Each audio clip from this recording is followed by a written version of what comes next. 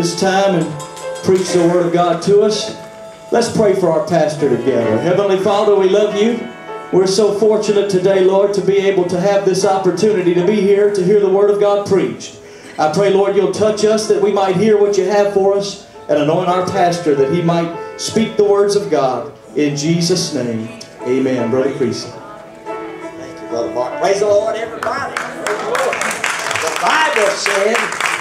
The Bible said that the apostle said if that judgment must first begin at the house of God. And if the righteous, are you ready? Scarcely be saved, where shall the sinner and the ungodly appear? If the righteous just barely make it. You know, Jesus issued a rebuke there and said, and your righteousness has got to exceed the righteousness of the scribes and the Pharisees, or you will in no wise enter in. He talked about how the scribes and Pharisees pay tithes and give and done this and done that. He said, but your righteousness has got to beat that. That's what he said. I don't know what he meant for sure, but I know what he said. And having said that, and said the part where Paul come back and said that if the righteous scarcely be saved, where shall the sinner and the ungodly appear? You take all that in consideration, I think it spells you better dig in. Right. I think that's what that spells. We better dig in. Praise the Lord. Sister Creasy, wonderful job as always. Thank you for teaching the word of the Lord, letting us know there's opportunity. But we don't do it, we don't want to do it. If you don't minister to anybody, if you don't ever talk to anybody, and don't ever invite anybody, don't ever say a kind word to anybody, don't ever offer any kind of kind gesture, you don't want to. Because there's plenty of people out there that's hungry and starving and needing somebody. That needs somebody to put the arm around their shoulder and say, why don't you go to church with me, or why don't you, there's somebody there. The book of Luke chapter 19, everybody say, preach, preacher. Preach, preacher. Praise the Lord. Verse 1, Joseph. Praise the Lord. God is so good. I'm telling you the truth. This world is a wilderness, and I am ready for deliverance. And Jesus entered and passed through Jericho. And behold, there was a man named Zacchaeus, which was chief among the publicans. Listen, and chief among the publicans, and was rich. And he sought to see Jesus, who he was, and could not for the press, because he was little of stature. And he ran before, got in front of the crowd, ran on up a ways, climbed up into a sycamore tree to see him, for he was to pass that way. And when Jesus came to the place, that meant when he came to a place where Zacchaeus was, he looked up and saw him and said unto him, Zacchaeus, Zacchaeus, make haste and come down, for today I must abide in thy house. And he made haste and came down and received him joyfully. And when he saw it, when they saw it, they all murmured, saying that he was gone to be guest with a man that was a sinner, or that is a sinner. And Zacchaeus stood and said unto the Lord, behold, Lord, the half of my goods I give to the poor. And if I've taken anything from any man by false accusation, I restore him fourfold. And Jesus said unto him, this day is salvation come to thy house, forasmuch as he also, I'm getting put that word also, forasmuch as he also is a son of Abraham. For the Son of Man come to seek and save that which was lost. Just a few minutes this morning on the subject, a little man meets a big God. Lay your Bibles down and lift your hands to the Lord. Sing their chorus, Sherry, Rebecca, in the name of Jesus. Lord, we appreciate you today. God, we want to say thank you. I just want to say thank you, Lord.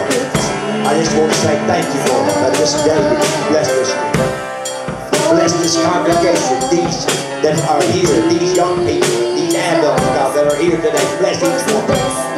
Father, let somebody leave here today encouraged in the name of Jesus. Everybody say amen. You can be seated. God bless you. A little man meets a big God. I just want to say we're serving a big God. A God that can do anything. I love this setting that we're looking at here today. Just look around. Sometimes people, you look at people sometimes and to you or to me, it seems that they got everything that the world has to offer. Right. You see people have, and I've seen people, and I know you have, it seems like anything they touch or do turns good. You know, it seems like they can't do anything that doesn't work. They just, you know, they just want money. They just go out in the backyard and pick some off a tree. And it seems like it's that way with a lot of people. It seems that they've got everything that people, and those kind of people that seemingly have everything. You see, you go down through the edge of Mississippi and down and around Hardeman County, Tennessee, and all back down in that direction. It's a very, you know, it's a remote area, and you know, it doesn't look like there's very much going on, especially Walnut, Mississippi. If you haven't lived in Walnut, Mississippi, it may be better now, but it used to be so hot. I can tell you that Creasy family liked to starve. But everybody lives in a $200,000 home. Well, not everybody. And they got 2 or 3 pickup trucks and a car. I met 4 tractors. Well, actually, I didn't meet 4 tractors. I was behind 1 tractor, and 3 tractors was behind me coming down Indian Creek the other day. And I can promise you, man, he was tearing limbs off trees on both sides of the road. Oh, my God. Big old planters folded up, you know, and I'm thinking, good gracious. And big old John Deere's, and I thought of Ellis. I thought that's what he needed. And 4-wheel drive, great big, you know, 8 of those great big huge wheels on 4 in the front, 4 in the back. And I just went, and you see somebody like that, and you think now that guy is successful. Right. I mean, you can look and tell that he is. He's driving. Each one of those tractors probably cost $250,000. There's no telling what that tractor would cost, planter and all. Are you understanding what I'm saying? And when you look at people like that, you look at people that it seems like they can just buy anything they want to buy, and they can just do and give. And I knew a person one time that it seemed like every time the car got dirty, they traded. It was my brother. He was in college, and I guess he could afford it. He did it. And when you look at people like that, and just like Zacchaeus here, the Bible said he was rich, and he had a position because he was a tax collector, and he was a chief among the publicans, and you just naturally think that he was a successful person. Right.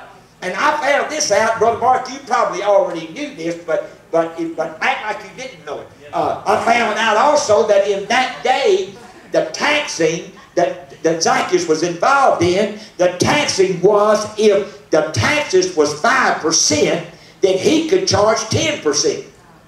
And he would make 5% on your taxes. That sounds like today, don't it? So that's why the Bible said he was rich. He was very successful. He was a publican. He's standing there on this road that Jesus, the Bible said, was to pass that way. I don't know how he got his information where Jesus was going to pass through, but apparently he had gotten it somewhere, because he's there waiting, and when the opportunity came, he couldn't see the Lord because he was a little man.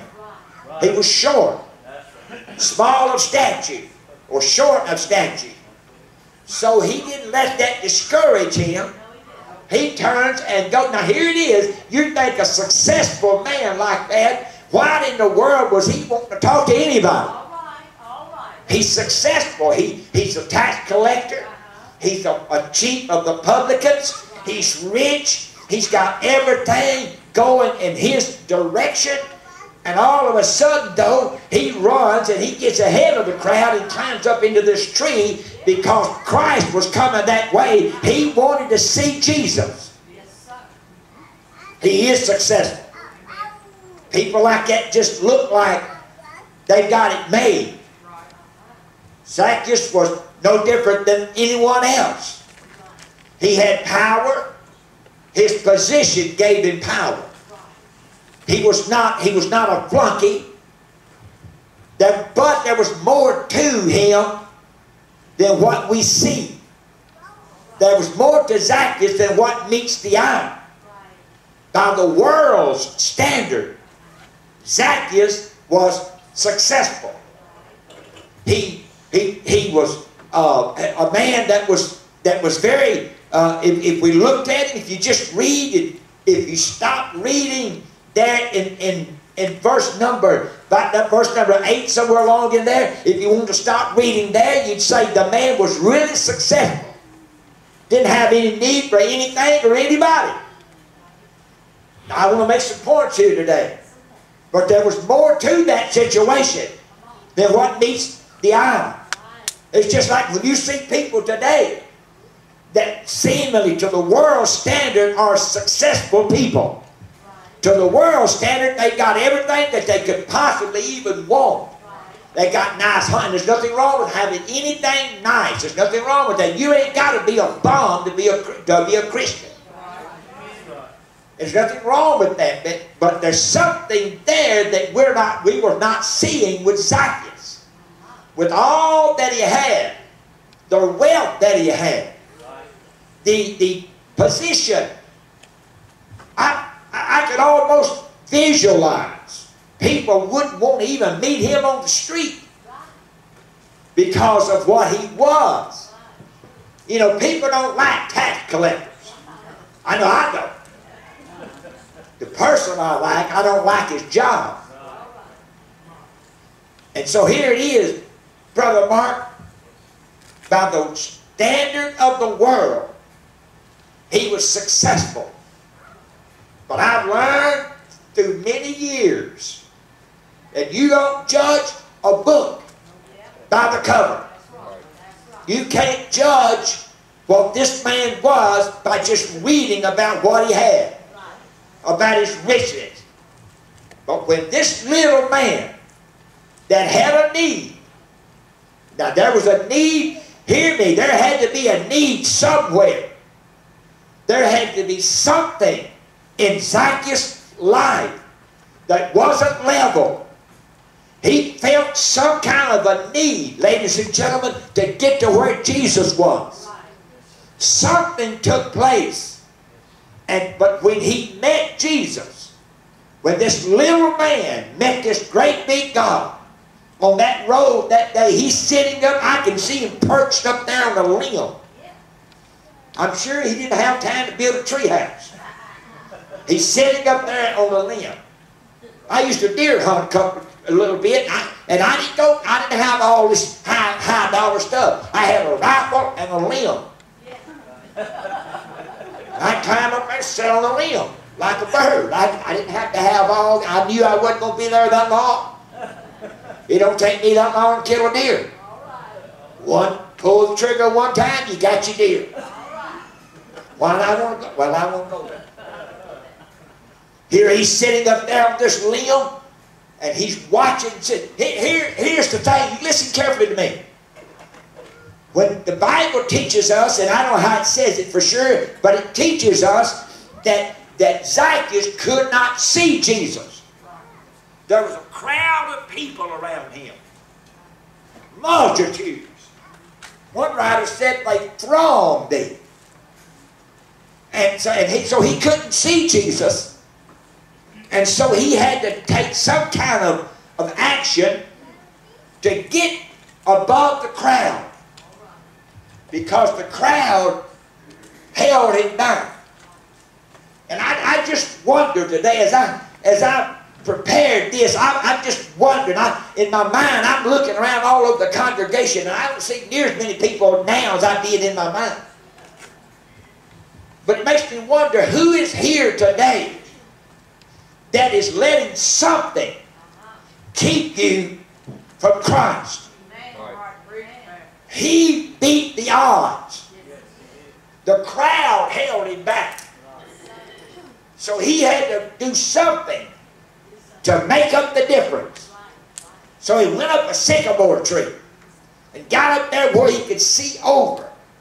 Sometimes we let things keep us from giving our life to God. Some little pet something or another that's in our life. When he met Jesus Christ that day, when that little man met that big God, God supplied the need that he was hungry for. Whatever it was. It wasn't money. It wasn't power. It wasn't fame. It was something inside that man that made him say, I've got to see this Jesus. Got to have Jesus. The people sometimes seem to be so successful. Even people like Zacchaeus and others. And I know in my life, before I come to Christ, before I got the Holy Ghost and got into church, I was miserable. I would get sick. I'd go to work. I'd get sick at work. I'd have to come home from work. Couldn't have told you nothing that was going on in my life as far as my body. I couldn't put my finger on nothing, but I was sick. I felt like I was going to throw up. I felt like I was going to be sick, and I'd have to go home, and I almost lost my job because I wasn't a thing in the world but the fact that Jesus was passing by my way, and I needed to see him. It was called conviction. Here Zacchaeus is, and he went up a tree. And when Christ comes passing by and stops, he looks up, and you know what the Lord said? He supplied his need fully that day. When he comes to Jesus passing by, you have to make a difference in your life. You have to be the one that recognizes and acknowledges, I need to come to Jesus. Are you understanding? He had money. I'm going to repeat it again. He had prestige. He had power. He had a good job. Everything seemingly was in his corner. But there was something lacking in his life. There's something lacking in your life today, young person, mom or dad. There's something lacking in your life. If you don't have Jesus Christ and the power of the Holy Ghost, you may be successful. You may have all the stuff you think you need. You may be driving a fine automobile, living in a fine home, got a fine wife or got a fine husband. But if you don't know the Lord, something is lacking in your life. And if you will allow Jesus to pass by you and you'll cry out to him, he'll do you just like he did Zacchaeus. He'll fulfill that desire in your heart. Right. It's a beautiful story of a little man that meets a big God. He was a man of power. This little man. This little man. People talk about little man syndrome. Little men, you can't get along with them because they think they're tough and they got to make a point. So they say. I've heard that, sure enough. I have heard it. That, you know, if you got a little bitty guy for a boss, you've got problems. Roger, your crew don't have no problem. That's what they say, sir. We had a supervisor that was a total nut. And I'm not going to tell you his name, and you guys back there don't him. But he had the little man syndrome. So this guy here he is. He's a seeker. He's a sinner seeking something. Say whatever we want to say about it.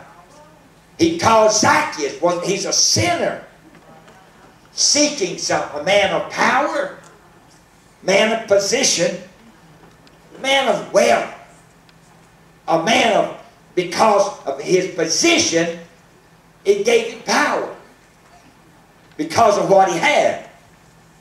People would probably dodge him. Stay with me for a few minutes. I'll get you out. I no doubt what's way. But any lost person, you need to remember one thing in your life. You don't remember nothing else. Without Jesus Christ, you're nothing. That's right. He had everything he thought he needed. He had wealth. He had position. He had power. But without Christ, he recognized it himself. He was nothing. I want to tell this audience today, if you don't know the Lord, you don't have nothing. You may have savings. You may have 401ks. You may have all kinds of, you may have all kinds of money.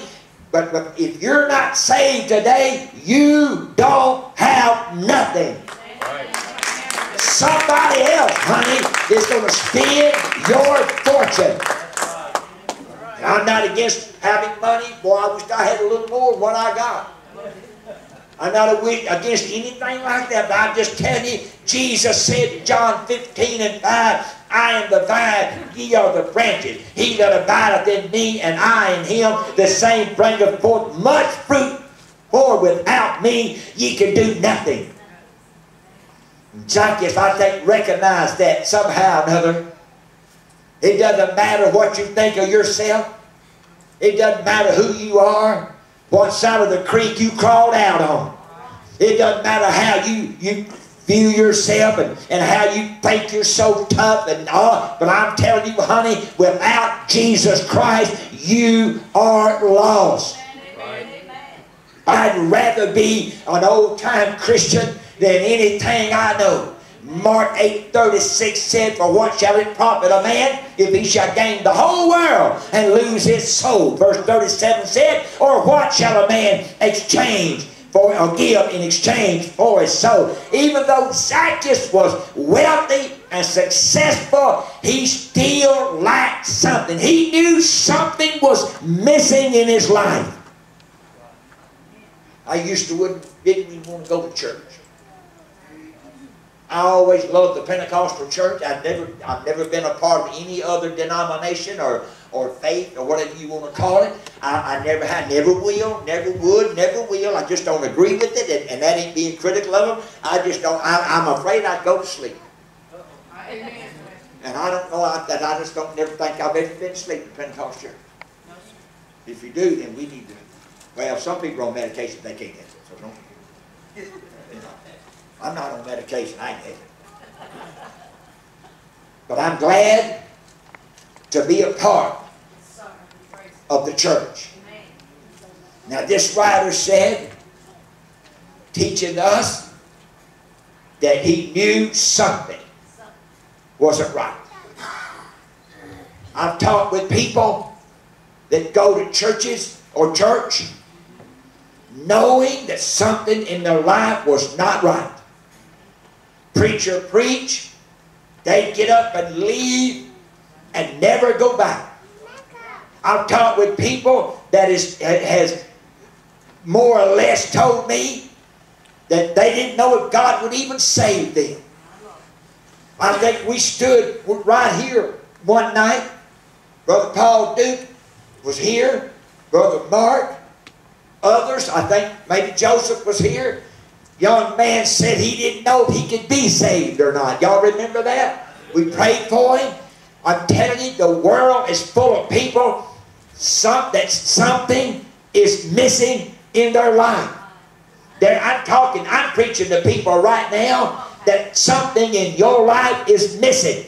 You do not have what you want today. You're not where you want to be. Many people take that desire, that longing inside of here, maybe not even knowing what it is, maybe not even recognizing that it's God they take that and they try to drown that with alcohol. They try to pour it full of whiskey or beer and thinking that's going to take care of it. And it does for a little while. But when the buzz is gone and the drunkenness is gone and the cork's back in the bottle and you get up the next morning with an exaggerated headache, the problem is still there. You didn't drown it. All you done was watered it. And they try to cover it up with drugs. They try to pop pills. They try to do all kinds of things. They'll go to head shrinkers. They'll go to psychiatrists. They'll do all kinds of things and spend all kinds of money trying to get something out of their life that God has put in there. It's called a conviction. And He recognizes I'm not where I ought to be. Something in my life is missing. Honey, it ain't a pill. It ain't a drug. It ain't a bottle of booze. It's called Jesus Christ. That's what's missing in people's lives today. Hallelujah. They know he knew he needed something. And when he got to that point that he knew he needed to see Jesus, the crowd didn't bother him. He put everything aside. He reached a place where he had to give God everything in his life. The Bible said he sought to see Jesus. He wanted to see Him. If you ever come to the place that you want to see Jesus, if you ever come to the place where you want, that you desire, you want it more than you want your food, honey, you'll give whatever it takes to get to see Jesus. Zacchaeus may not have fully understood what was happening in his heart, but he knew something that he needed and wanted and had to find Jesus. Somebody told him about Him, had to. Maybe he attended a church service, or maybe he sat in the back. Nobody could see him because he couldn't see nobody. Maybe that's what it was. He heard something. He saw something. He felt something. Something was different about this preacher. This preacher wasn't the same as just any old preacher. He didn't have this handshake religion. He had this Holy Ghost religion. Are you hearing me? And he recognized, I got to find Him. Something is missing in my life. We got a text message this week from a Baptist pastor that's been tuning in on our YouTube services. One of our songs that they sang, of all songs, no reflection on the Baptist, please don't you misunderstand me tonight or today. Of all songs, this Baptist preacher wanted to get the lyrics to and get the chords to so he could get his praise singers in his church singing it. It's all in Him. It's all in Him. The fullness of the Godhead is all in Him. He's God in the Father. Are you hearing me? Somebody, I believe. I hope he reads this one. I hope he watches this one. Brother Pastor, I believe there's something inside of you telling you something's missing. They got something that I don't have.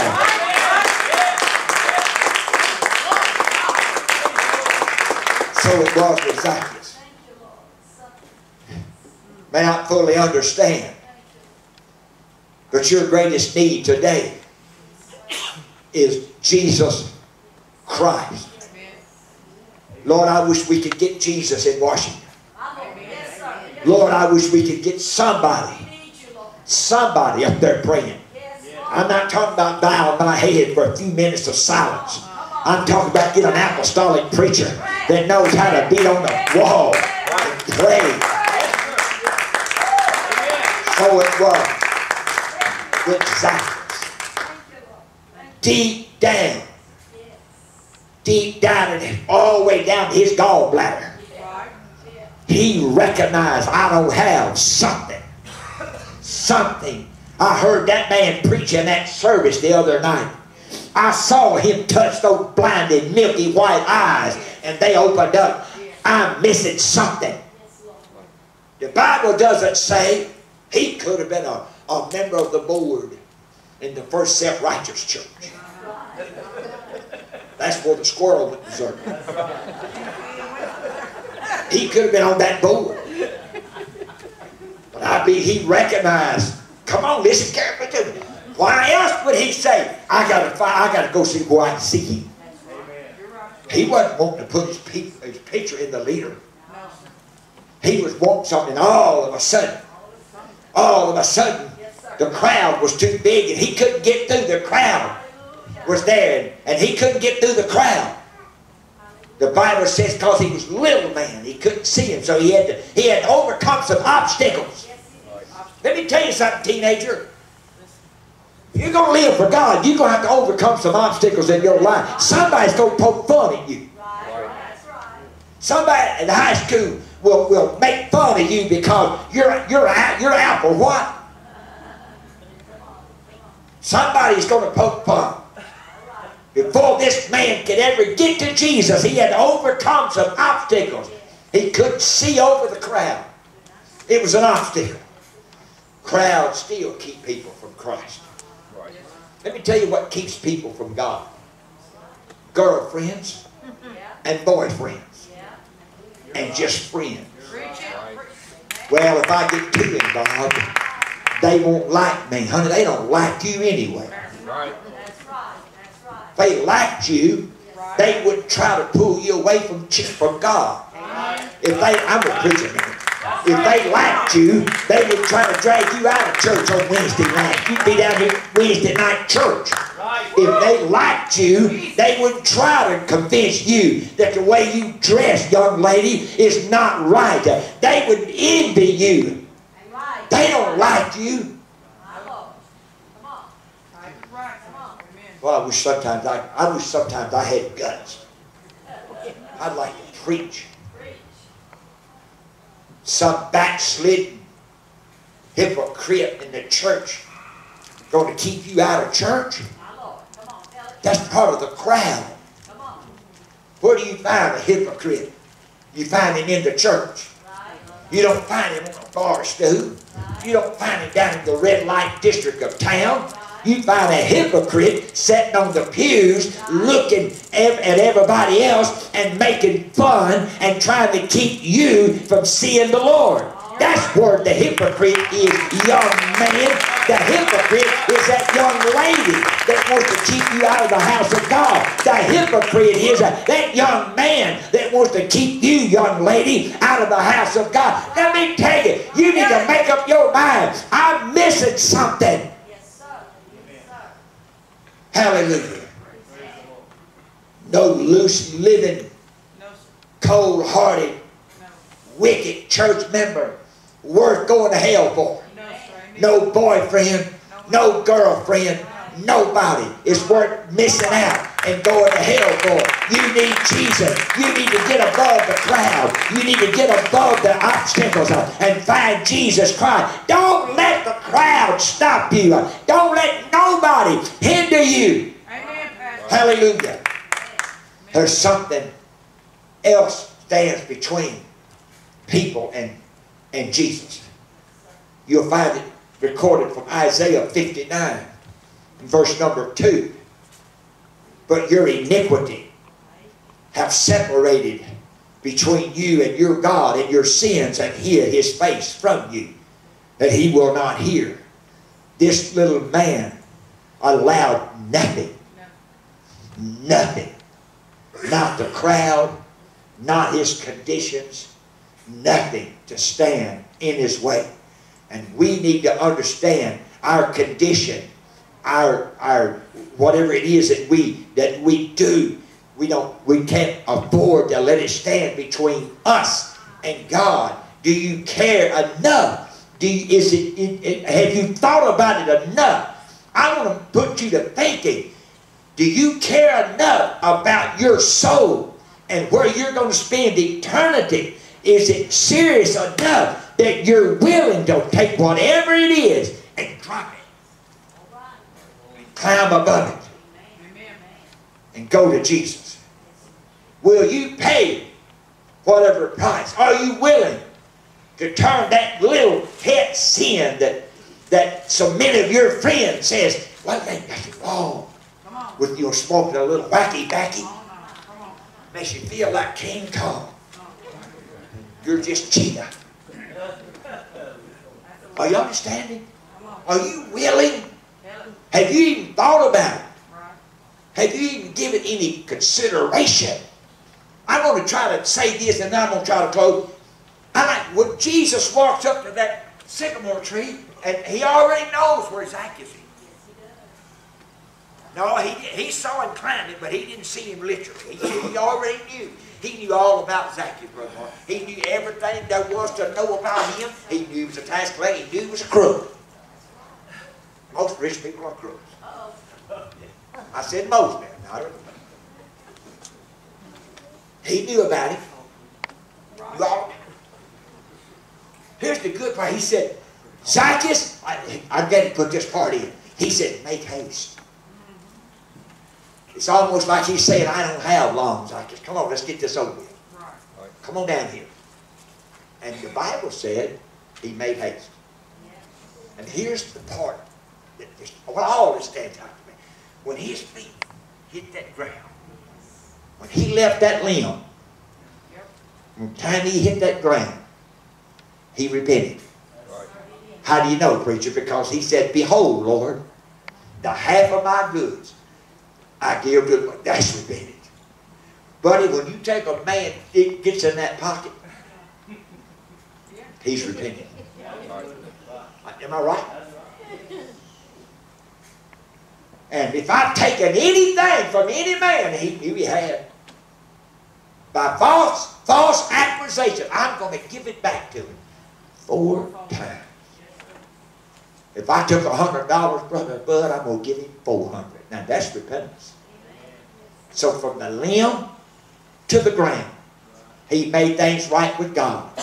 He repented and he changed his lifestyle. What? God, zoom. Just like that. It's changed. I'm not going to cheat anymore. When a man or a woman repents, then that's different. Even as the Son of Man came not to minister to, but, or not to be ministered unto, but to minister, and to give his life a ransom for many. When Jesus stopped there that day, something happened in his life. No man cometh unto me except the Father which has sent me draw him, and I will raise him up in the last day. When he stooped, when he stopped there, he already knew all about that. Here's the deal. It was an urgent situation because he said, make haste and come down. That, to me, he's saying it's urgent. We are living in an urgent time. Yes, we are. You don't know. Whereas James said, 4:14, ye know not what shall be on tomorrow. Right. For what is your life? It is even a vapor that appears for a little time and then it vanishes. This is urgent. You don't have time to wait till tonight. This is urgent. This is serious.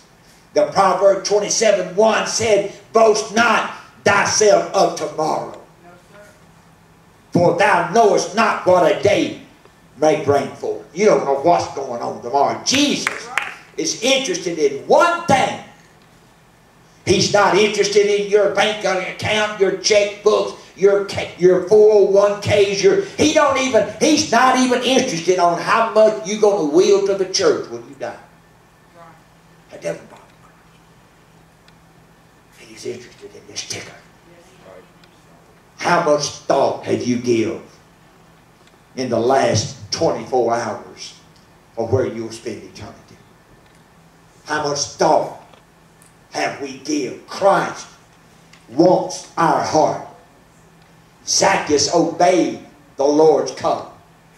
He came down in so much weakness. And he freely, the Bible said, he received him joyfully. He freely gave himself to him. When you come to God, you got to do it freely. Amen. I can't come back there. I'm not going to come back there and talk you into coming. If I talk you into it, the devil will talk you out of it. When you come to God, you got to get up on your feet, honey, by yourself. If you're able to get up, if you're able to walk, you got to make that step. I can't make that step.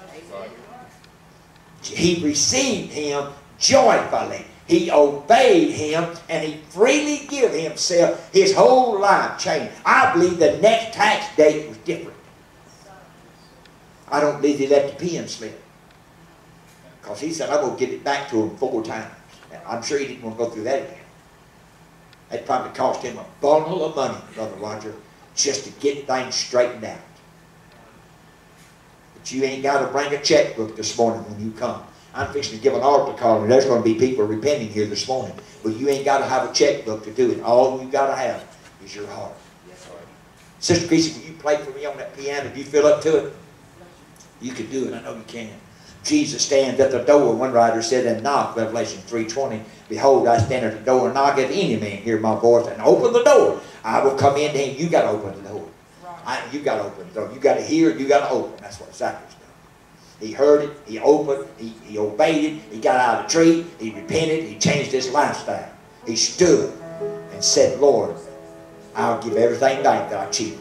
That everything I cheated people out of. There was a change that took place in his life. Some of us, some of you are just like Zacchaeus. You need to meet the Master. You've never met him yet. He'll change your life. He'll change everything about you. He'll change the way you think. He'll change the way you act. If you'll come to Jesus, he'll go home with you. He said to Zacchaeus, he said, today I must abide in thy house. I think he went home with it. What do you think? I believe it's what the Scripture's teaching me. If you'll come to Jesus today, young person, he'll go home with you. Things will be different. Mom and Dad will be nicer to you. Everything will be different. Jesus will take charge of your entire life. You can be that little man that met that great big God. What about you? Have you given any thought? Is there anything? Have you given any thought to your life? Have you thought anything about? What about? You know what? I was telling Brother Johnny, my wife and I were talking, I believe it was last night or yesterday afternoon. This is 3 pastors that I've sat under that we buried within the last several few years. We pastored, well, Brother Grady Williams was the man that I was converted under. Here several years ago, I preached his funeral. Brother Dwayne Herring was the man that I done my ministry under. I started my ministry under Brother Grady, but I'd only been like a short month or two when Brother Herring came and took the church. Brother Herring mentored me. I co-pastored with him 3.5 years. Well, as you know, I preached his funeral here just a couple of months back. May not have been that long. And then Brother Wayne Isbell was the man that signed my application to get my minister's license at the United Pentecostal Church. We sat under him for a good long time, and they buried him this afternoon. Let me tell you, death is no respecter of person. It's coming. It's coming. Have you given any thought? And I'm looking at myself and I'm thinking, dear Lord, I'm that next generation. I'm the next generation. I buried 3 pastors. Are you hearing me? I'm 70 years old. I will be if I don't die before Friday. Are you listening? Have we given any thought? Young people, have you given any thought? Have any thought at all? Where will you spend eternity? Stand with me. Stand with me. You can see Jesus today. He's passing by. Just like he passed that day for Zacchaeus. He's passing by this morning. He's in the building.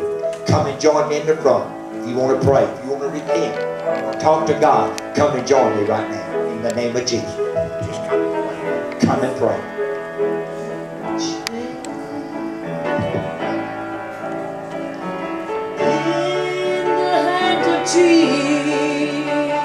Jesus touched me,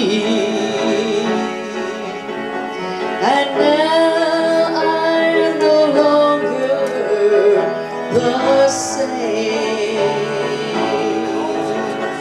He touched me, oh, he touched me, and all the joy that floods my soul. Something happened, and now I know Jesus touched me and made me whole. Shackled by a heavy burden, beneath the load of guilt and shame, then the hand of Jesus touched me, and now I am no longer the same. He touched me, oh, He touched me. Oh, the joy that floods my soul.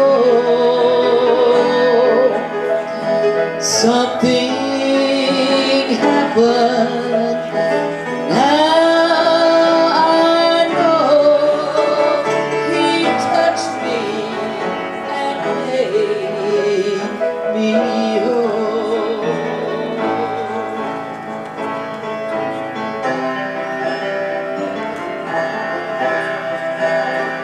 I need Thee, oh, I need Thee.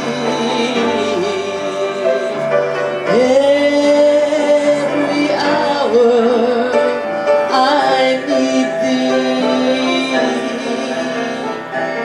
Bless me now, my Savior. I come to Thee. I need Thee, oh, I need Thee. Every hour I need Thee. Bless me now, my Savior. I come to Thee.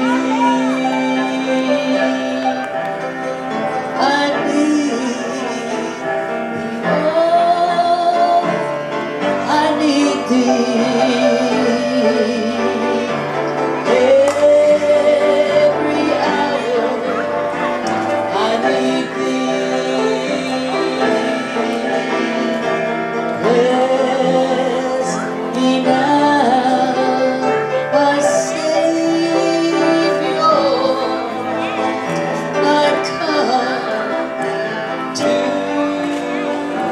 Thee.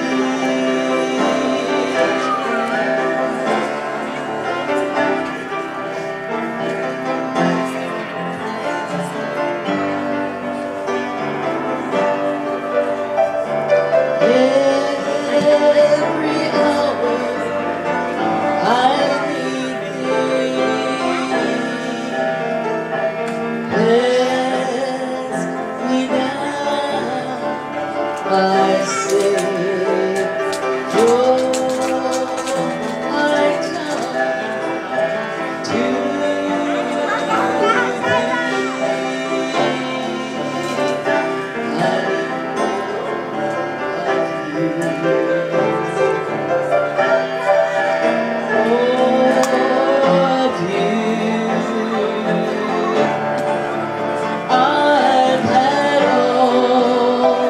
but what I need is more of You. Of things I've had my fill, yet I hunger still, empty and bare. Lord, hear my prayer. Oh,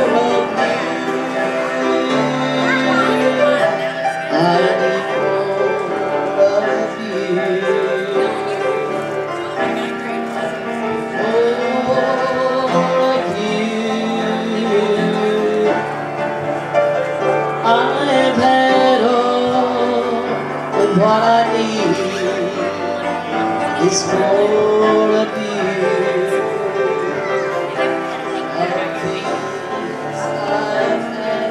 My fear,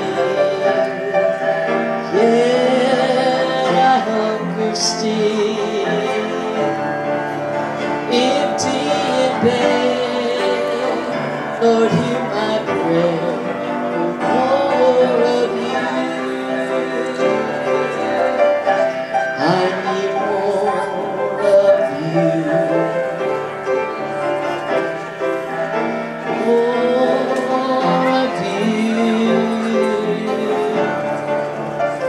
I've had all, but what I need is more of you.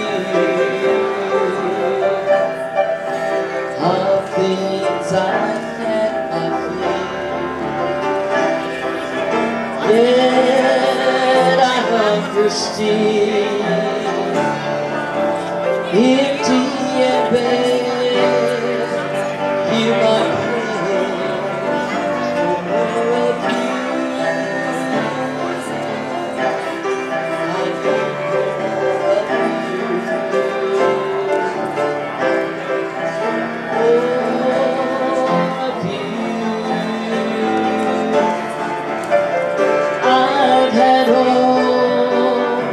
what I need is more of you.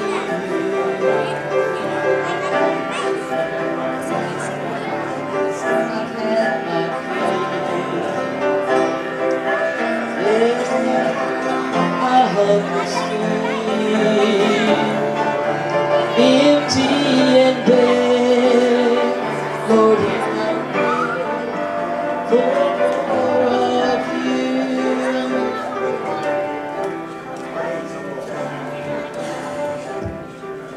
Praise the Lord. Ain't the Lord wonderful? Clap your hands to Jesus today. Praise the Lord. Any birthdays? Good. Nobody getting up. Uh-oh. Come on, birthday boy. Come on up here, partner. Come here, man. Come here, stand by me. Right here. They can't see you. You're a little of stature. Hop up here with Brother Creasy. Come on, come. Okay, stand right there. We're going to guess your age. Sing to you, son.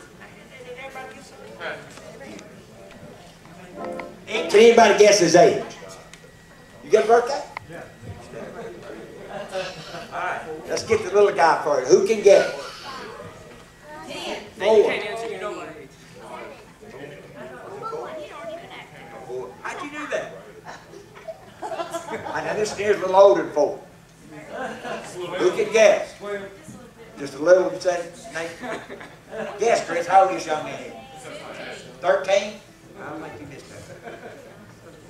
Anybody else? 16. 15. Up or down? 15. All right. 15.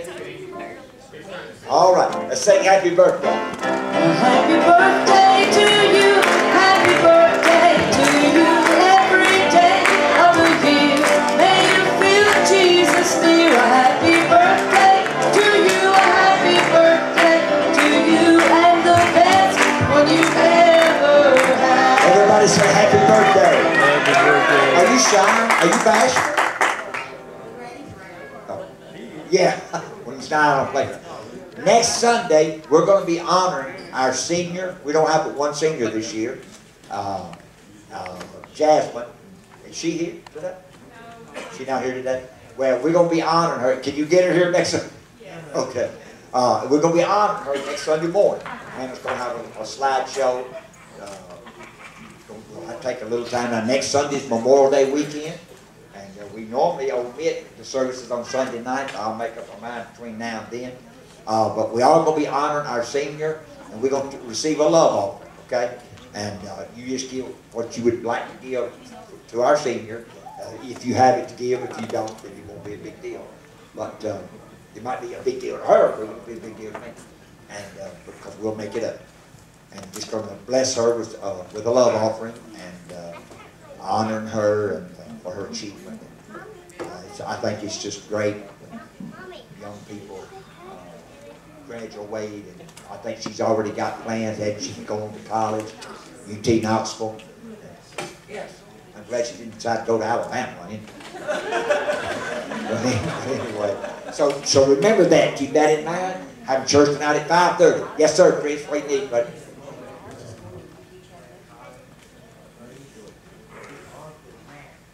Pray for Kyle. His Uncle Matt. Now we're praying for Uncle Matt, not Kyle, right? Okay, Kyle's Uncle Matt got a drinking problem. Okay, well, let's pray for him right now. Uncle Matt. Okay, everybody pray for Uncle Matt and we'll be dismissed. Father, in the name of Jesus, I pray for Uncle Matt today.